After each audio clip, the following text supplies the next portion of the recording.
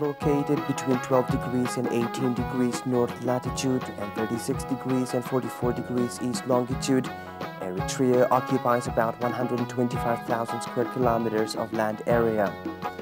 The country shares its borders with the Sudan in the north and west, Ethiopia and Djibouti in the south, and the Red Sea in the east. For thousands of years, this land, now a self-governing state, has been the crossroads of ancient trading routes from Asia, Arabia, and Africa, and home to various ethnic groups practicing different lifestyles, religions, and traditions.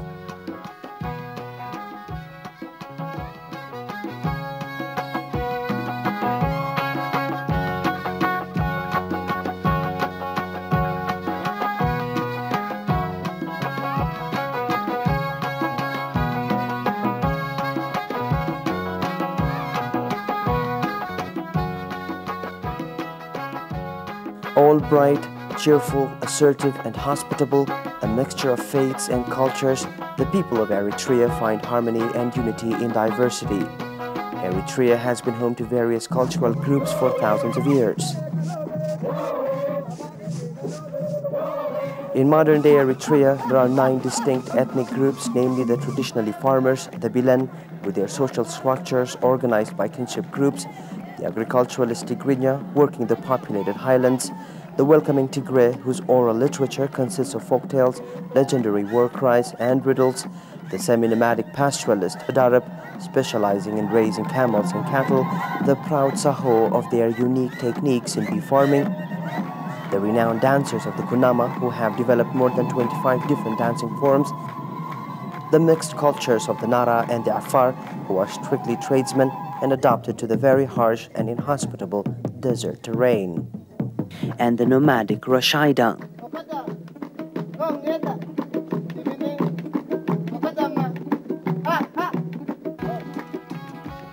These 9 ethnic groups, nomads and pastoralists, fishers and farmers, live in complete harmony and unity in Africa's newest nation, building a brighter future for a stronger and modern Eritrea.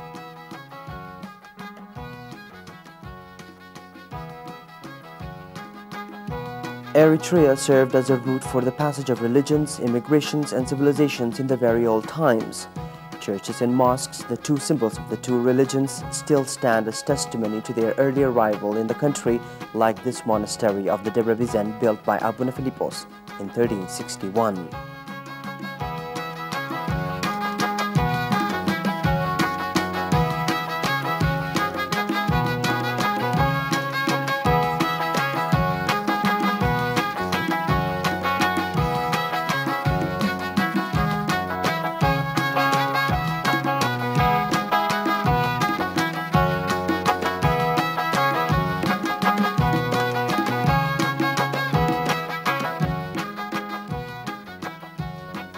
Some of the houses of worship have even become the icon of the capital Asmara, like the cathedral in the Haranet Avenue, built by the Capuchin Association in 1921 to 1923, that incorporates one of the finest relief and brickwork worthy of such a landmark.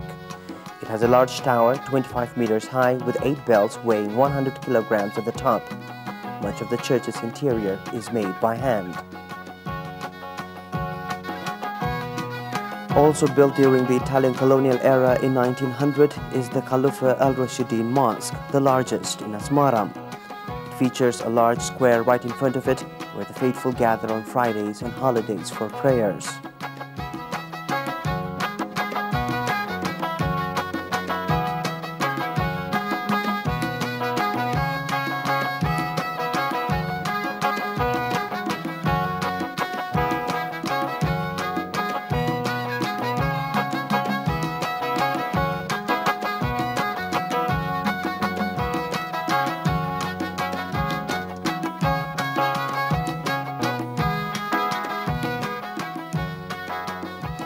Possibly one of the most fascinating countrysides in Eritrea is the permanently green forest and plantations of the Semanawi Bahri, full of large picturesque trees and home to a vast variety of bird life.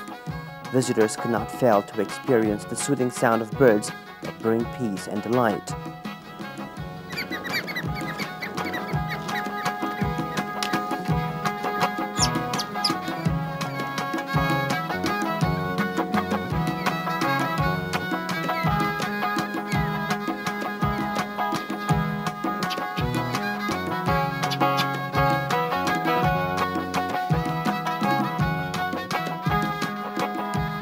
Eritrea used to be a major haven for wildlife like the hyenas, elephants, and the graceful gazelles in the Gash Barka and the swift ostriches in the Dinkalia region, offering extensive cover and plenty of water.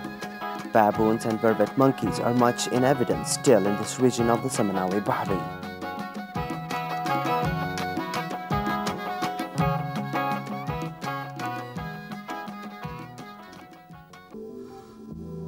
Life undersea off the Massawa east coast opens up a veritable treasure chest of colorful fish and exotic corals that have made the undisturbed marine paradise of the Red Sea a scuba diver's delight and an aquatic wonderland.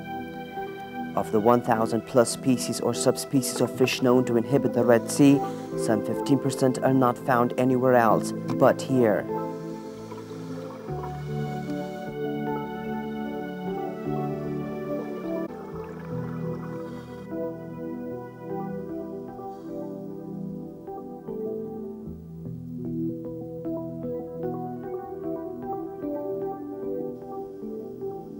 Main source of livelihood for the villagers around here is fishing with the help of their wooden crafts or the shambuks.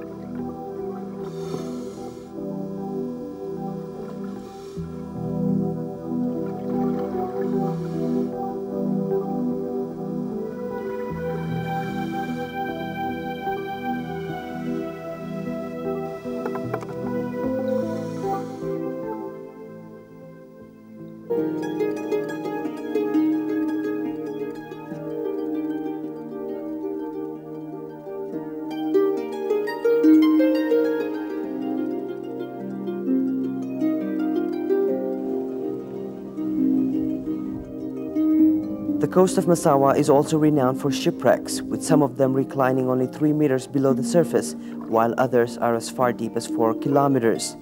These wrecks include World War II Italian warships, frigates, and even tanks, with a number of them still in very good condition.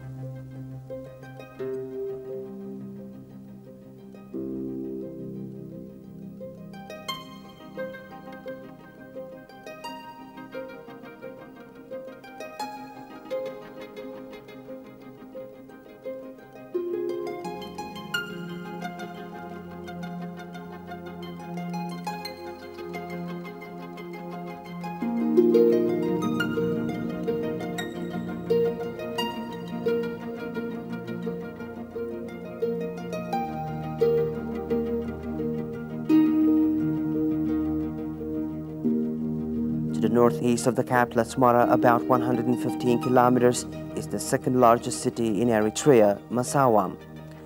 This city has a checkered history dating back thousands of years. The ancient Greeks and Egyptians regarded it as an important trading point, and in the centuries that followed, it became a regional prize worth fighting over.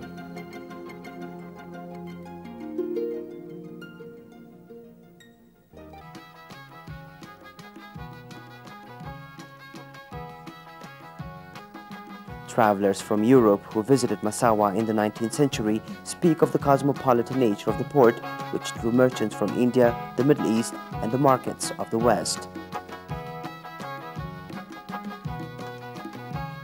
The architecture of Eritrea presents a dramatic range of styles, and many fine examples exist demonstrating the neo-Florentine and neoclassical Art Deco movements in Italian architecture during the 1920s and 30s.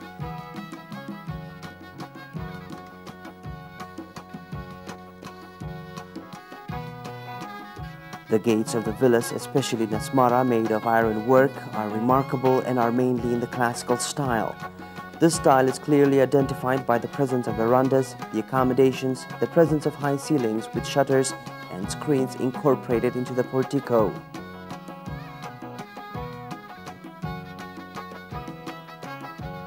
Built by the Italians in the early 1920s on the main Harnett Avenue is the delightfully formal, light and delicate-faced Cinema Asmara. This is the formal imperial palace with its distinctive extravagant architectural touch. This state palace of Haile Selassie is now the National Museum of Eritrea. The country, with its colonization background, has also inherited some of the European cuisine, but it is this, the traditional gastronomy, that attracts tourists by the thousands.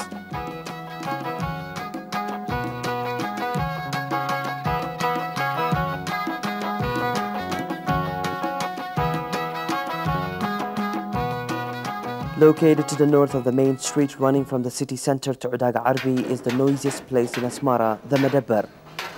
This place houses hundreds of privately owned stalls where diligent workers recycle every imaginable material into a mind-boggling number of items. Pipes into rocking cradles, tin cans into stoves, and more. Most of the work here is done by hand without the benefit of modern machinery.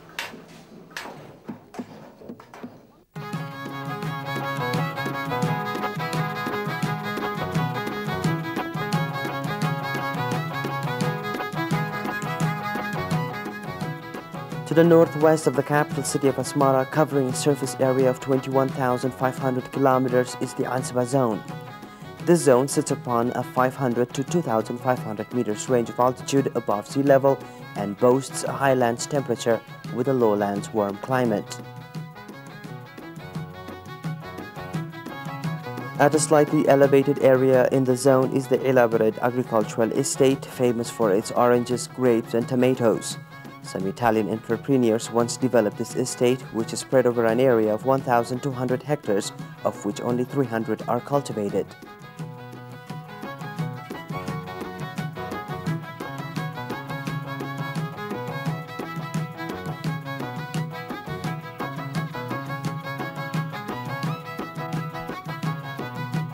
Exactly 91 kilometers northwest from Asmara is the beautiful city of Karen. This city is a trading center with a cross-culture of many languages, family groups, and religions.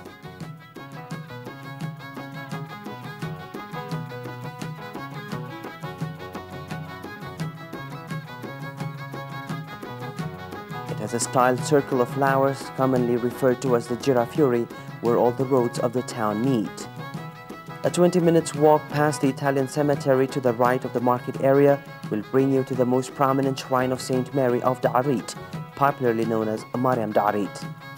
The shrine is inside a large baobab grotto, which was inaugurated by the 5th Vicar Apostolico Truvir in July 1881.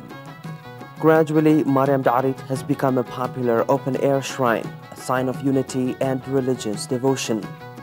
Regardless of congregational diversity, today the shrine encompasses an area of over 10 hectares where oranges and guavas are grown in orchards. Across the center of the market, there runs a short street that makes Karen unique for its silver jewelry, such as the hijal, which is traditionally worn on the ankle, tikek and the wancha, that are worn as armbands, the somet, largely worn as necklaces, and the completely rounded tiket, to name but a few.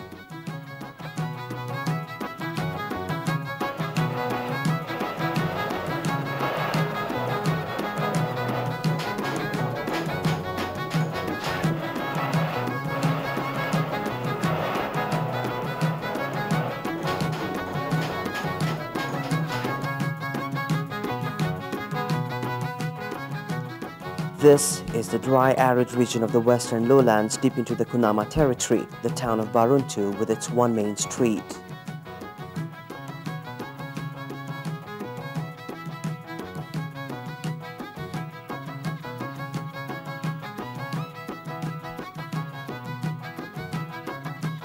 There are many nomadic tribes in this area contained within its dusty streets rippled with everyday life. Animals here are treated well and have a similar status to cars in the Western world. And here is the equivalent of the Rolls-Royce. It is grinding millet seed for oil, a process which hasn't changed in centuries. But during the 30 years struggle for independence, the camel played an essential role moving supplies around the country. It's now been adopted as Eritrea's national emblem.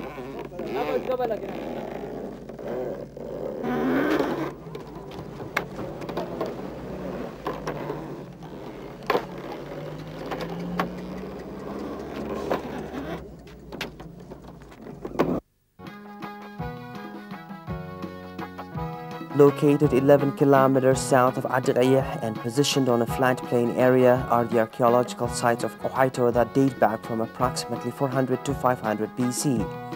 Although most of the sites have never been excavated, the ruins of the ancient city of Kohaito are very impressive. In the ancient city, we find structures standing in columns of monumental arrangement, possibly temples. 136 kilometers south of Asmara is San'afe, and just 2 kilometers to the south of the town is the partially excavated ancient city of Metera. One of the extra conspicuous features of the city until very recently was a 5 meters obelisk with an inscription that has been dated to the 3rd century. On the top is an engraved symbol of a South Arabian divinity, a discover and a crescent. Sadly, this ancient relic was deliberately destroyed by the Ethiopian army and dynamited in its recent invasions against Eritrea. It now lies on the ground beside the road where it once stood.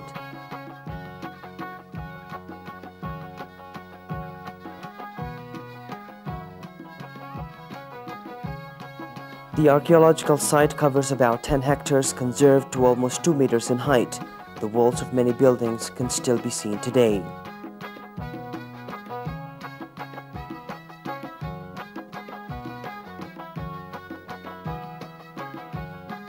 Apparently, the oldest Christian monastery in Eritrea, the Debre Libanos, is supposed to have been founded in the late 5th or early 6th century by the Syrian missionary Abba Meta or Metawas, known as Libanos, who evangelized in Bakla and Saraya as well as Shimazana. Debre Libanos is about 150 kilometers from the capital Asmara. Originally located in the village of Ham, the monastery was later moved to its present accessible location perched on the edge of a cliff below the Ham Plateau. Its church contains the Golden Gospel, a metal-covered Bible containing copies of land charters that date back to the early 13th century, and a large number of mummified bodies were discovered right here, which are still in the process of being dated. Experts estimate the mummies to be over 500 years old. The mummified bodies were wrapped in cloth and tightly wrapped with animal skins, the same kind of yellow cloth and animal skin that are worn by monks today. This site is considered to be one of the most important in Eritrea and is already attracting tourists by the hundreds.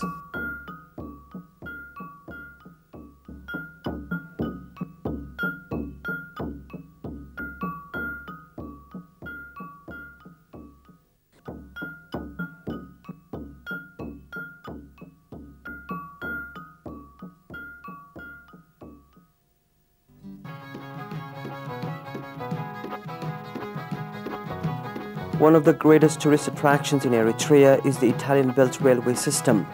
History tells us that the railway between Asmara and Massawa and from Asmara to Karan and Agordat was initially built as a link between the port city and the fort at Saati, just a few kilometers away on Eritrea's coastal plains in 1887. But 14 years later, in 1901, it was decided to undertake a much more daunting and ambitious task, to take the line up the precipitous escarpment to Asmara. And in 1911, 1 year after reaching the Fasit, the construction crews hammered home the last spike in Asmara. As much as anything, it was a matter of colonial pride. Like most railways by the British in other colonies in Africa, the plan in Eritrea involved the massive civil engineering challenge, the line snaking back and forth in a series of tight bends.